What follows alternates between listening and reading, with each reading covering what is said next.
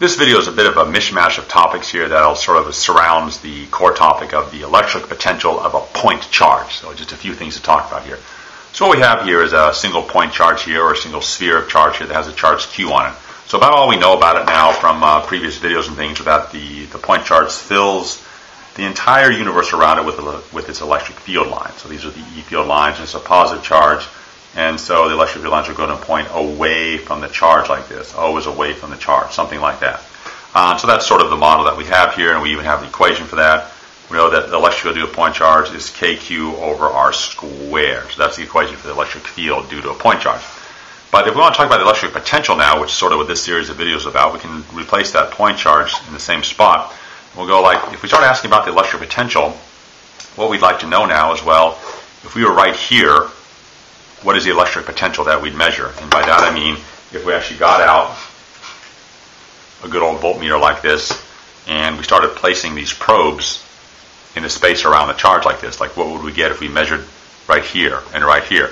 There's always sort of this bizarre issue about where do we put the other lead when measuring these types of potentials here. And if you read your textbook, you always put this lead very, very far away, like way off the screen to infinity. So we wouldn't even put it here or here. We just put it way off. So here we go. I'm taking this thing, I'm putting it way out to infinity. Get out of the way. So we just have this one singular probe. We start looking around like this and this and this and this, and we want to know what would the voltmeter read. If you're taking this class in university, there's a laboratory that you often do where you have a bunch of black paper that you would just map that out. So in this case here, actually what we would realize then is that it's also going to be a symmetric system here. So what we kind of expect is that if we sort of stay the same radius from this point charge here, we would get the same voltage, and indeed that's even true. So it turns out that for a point charge like this, circles that go around the charge sort of symmetrically like that are all at the same potential. Something like this. So for instance, for this point charge right here, this whole black line here might be at 10 volts of potential.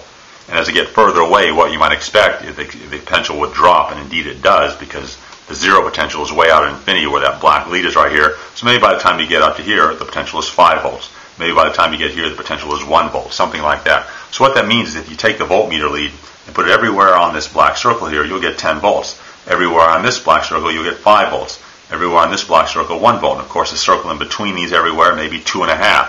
And the circle in between the 10 and the 5 might be something like 7.5. If you get really close to the charge, like maybe a circle way in here all the way around, maybe it will be up to 100 volts or something. But there is an electric potential set up by a point charge in all space around it.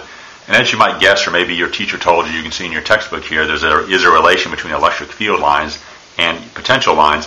In particular, if I just go ahead and superimpose the two, so let's go ahead and draw the potential lines, the equal potential lines that is over here like this, they're always perpendicular to the electric field lines like that. So that's sort of a relation between them here. And again, these lines over here are the equipotential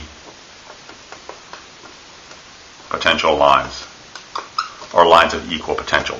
And we even have an equation for that predicts it. Turns out that the potential due to a point charge is just KQ over R. So we even have two equations going on. KQ over R squared for electric field. And also remember that electric field is a vector, so there's that R hat in there.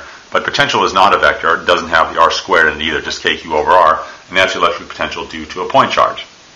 So the K, and if you know how much Q, here's the dependence on R right here. So it doesn't matter how far you are from the charge, but if you're at some constant radius, as all these circles are, then you will measure the same potential all the way around like that. So sort of a nice little formula to have around.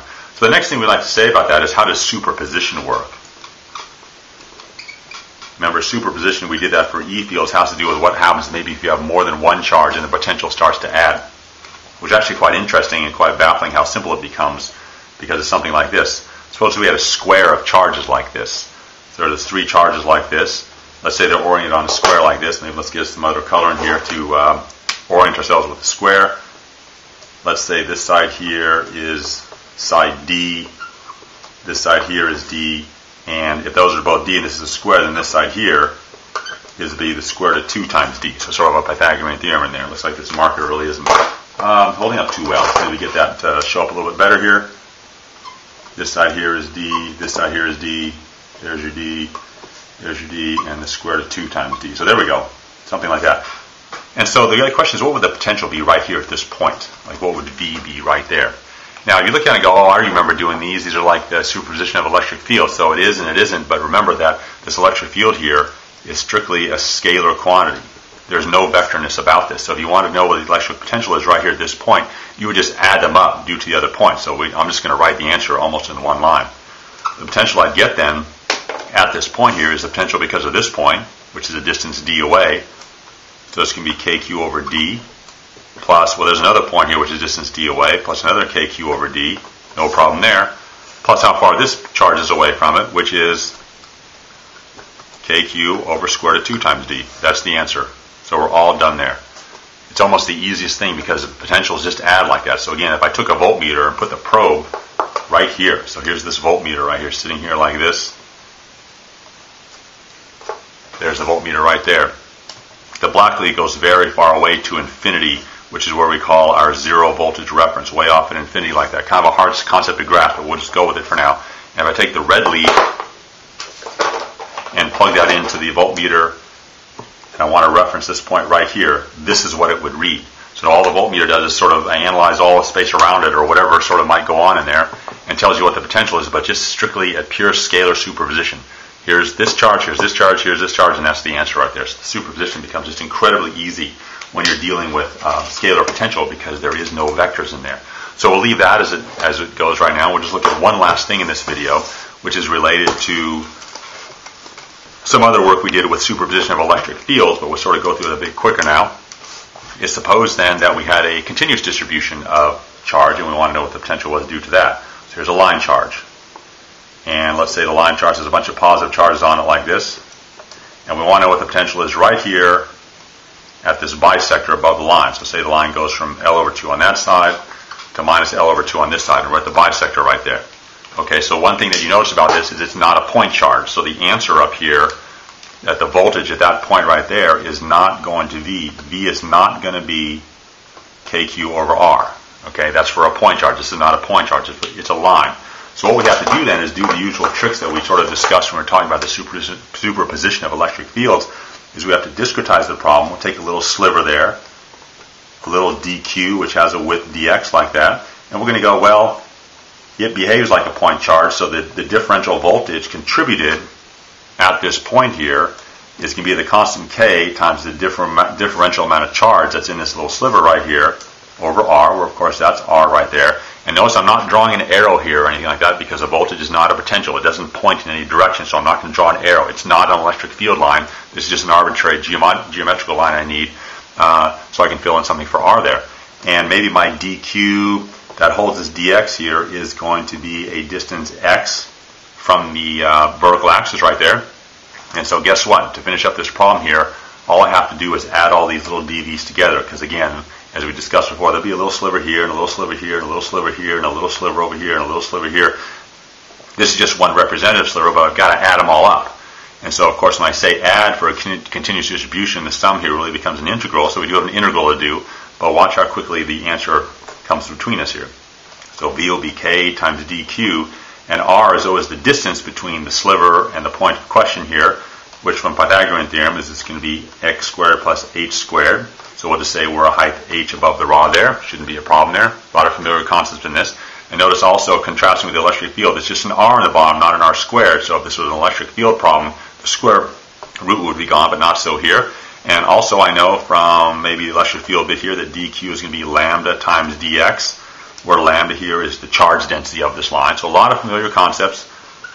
Let's go ahead and fill that in. It's going to be k times lambda dx over square root of x squared plus h squared, something like that. This is sort of the equation I'm left with. And now the very last step is to recognize that v is the integral of dv. And because this quantity, electric potential and voltage, is all a scalar, there's no vectors. There is not an integral for the x and an integral for y. There's just one integral because the integral here, remember, which is really like an infinite sum, just says add them all up together. And because they're scalars, they're happy to add very easily here. So the voltage then is just going to be, let me pull the k out and the lambda out because they're constant. It's going to be the integral of dx over the square root of x squared plus h squared. And the limits of integration will be the limits of the rod minus L over 2 to L over 2. I'll just sort of leave you to do the integral. I believe this one involves a big natural logarithm, but you can look that up in your textbook or use Wolfram Alpha or Mathematica or something like that. But that's where the integral would be. And it's very short and simple. You discretize, you fill in the R, You fill in the charge density, then you just integrate the thing. No vectors, no sines, no cosine, no any of that. Nice and simple. Now I'll give you the equation for the potential that you would get, a voltmeter would read if it was, you placed the lead right there above the rod. So again, here's the voltmeter. Here's the black lead, which is over at infinity, where V is equal to 0. It's way off there. That's our 0 reference point, sort of like the end of the yardstick that is on the ground when we're measuring electric or gravitational potential energy for a ball. Take the positive lead and put it right there. What is it going to read because of this charge, which is down here? Well, I don't know, but it's going to read the answer that you get here in volts. So there's a bit of ideas for you here on the electric potential that sort of stems from a point charge that we can even extend to an extended system like a rod like that.